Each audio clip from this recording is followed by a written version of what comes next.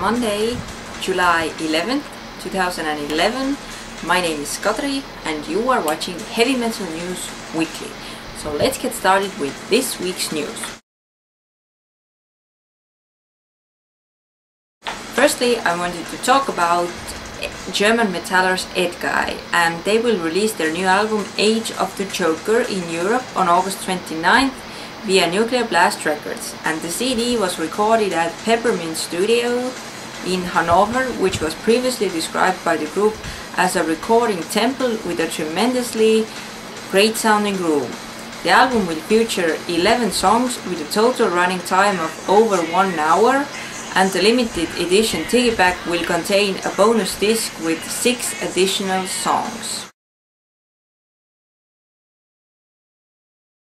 Guitarist Old Drake of British thrashers Evil has written and arranged a heavy version of the Lady Gaga's hit Born This Way, and the resulting track, which according to Old Drake represents how Born This Way should have sounded if Judas Priest had written it, can be seen if you search for it in YouTube or click the link down in the description bar below.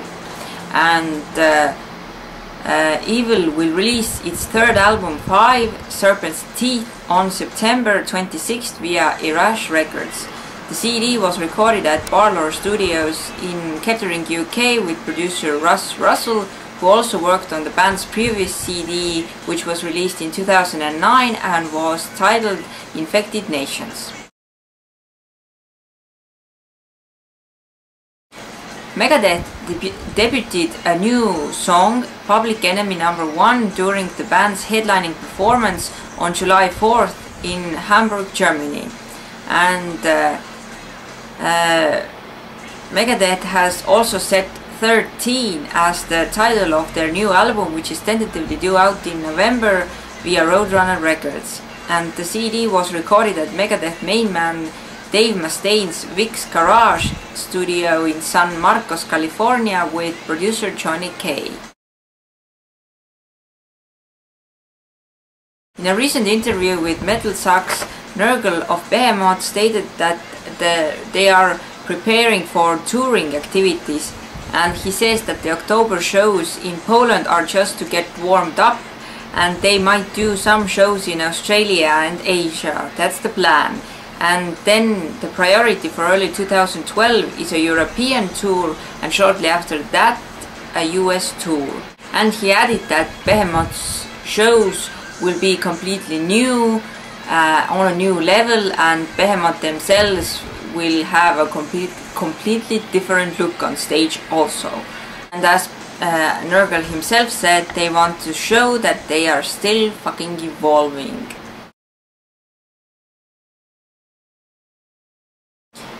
Swedish melodic metallers Hammerfall have been confirmed for the next year's edition of the 70,000 tons of metal cruise, which will sail from Miami, Florida to Cayman Islands on January 23rd, 2012, and will return 4 days later. And a total of 40 acts will perform on the cruise. And if you want to check out who have been confirmed besides Hammerfall, then you should check the link down below and see for yourself. Already named one of the hottest chicks in metal by Revolver magazine, Alyssa white-gluz, known as the powerful voice of Canada-based metal band The Agonist, is now also the world's sexiest female vegetarian. And her star-studded competition for the 2011 title included celebrities such as Natalie Portman, Anne Hathaway and Olivia Wilde, but ultimately metal queen Alyssa reigned supreme. And while honored by the title, the ever-modest frontwoman is happy to show a different side of herself and other fellow wedgies. Alyssa and The Agonist recently completed a very successful South American tour, and now they are back in studio working on their upcoming release. And all the instruments have been tracked down, and Alyssa is finishing her vocals on the album, which is due out in early 2012. Stu Madsen will be handling the mixing duties on the new album.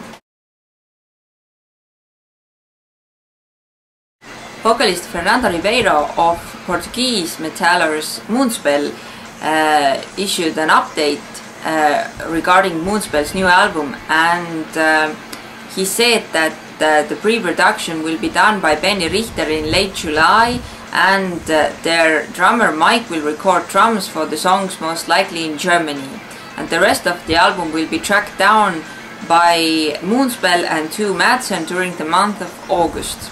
And once the music is done, they will be able to give a better insight into the new concept and way of making things.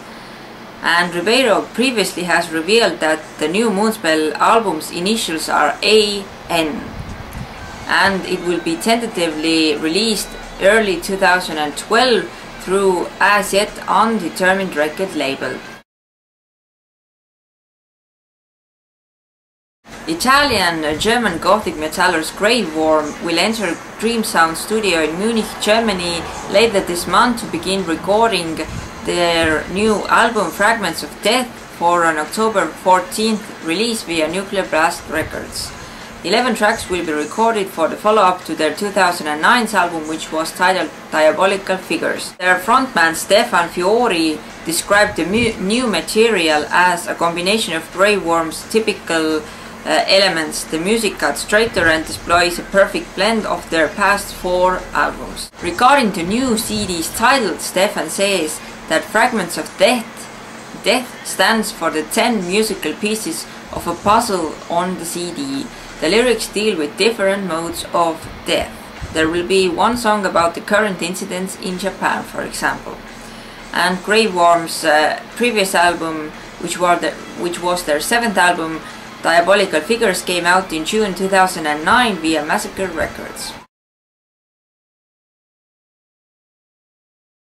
Different Sense, the new video from Japanese rockers Diren Grey, has been released, and the song comes off the band's 8th album, which is titled Dum Spero Spero, which translates to the Latin phrase "While I breathe, I hope", and it will be released on August 2nd via The End Records.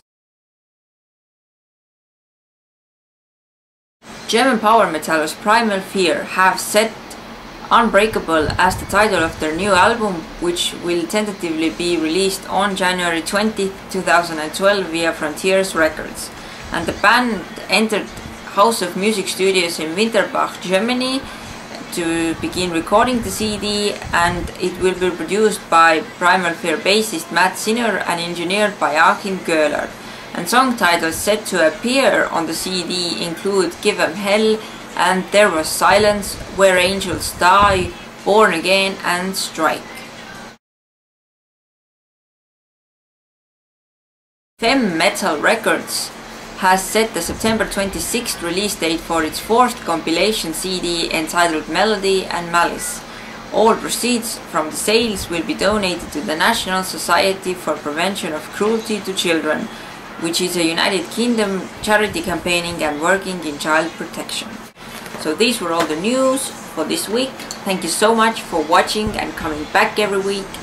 And you can find all the links to the bands I talked about today in the links below. And thank you so much for subscribing also, and for always commenting my videos. So I hope you're having a great week, and I will see you again next Monday with new news. So until then, stay tuned.